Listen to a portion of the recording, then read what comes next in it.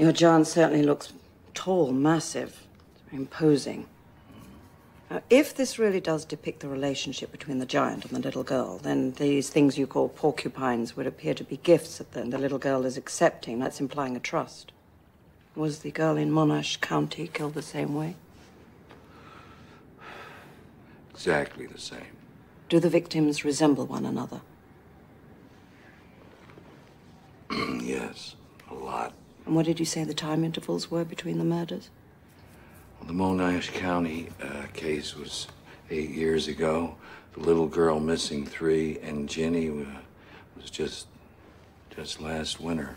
So the intervals are getting shorter. If that's the case, then yes, you could.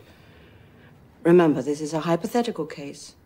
Mm-hmm. But yes, you could expect another incident within a matter of months. Maybe a year, if the opportunity arose. But this could just as well be the product of a 7-year-old child's imagination.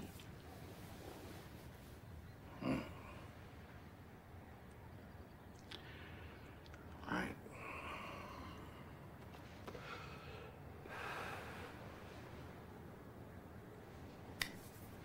You came to me for help.